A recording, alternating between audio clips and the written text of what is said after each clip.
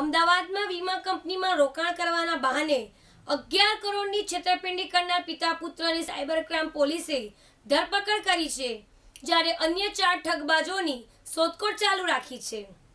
અમદાવાદમાં Hdfc life insurance વીમા કંપનીમાં રોકાણ કરવાના બહાને 11 કરોડની છેતરપિંડી કરવામાં આવી હતી. અમદાવાદીઓને લોભામણી સ્કીમ આપીને પૈસા ડબલ કરવા આપી લાલચ આપી પિતા પુત્ર સહિત અન્ય 4 યુવકોએ કરોડોમાં ઠગાઈ આચરતા સાયબર ક્રાઇમમાં ફરિયાદ નોંધાઈ હતી.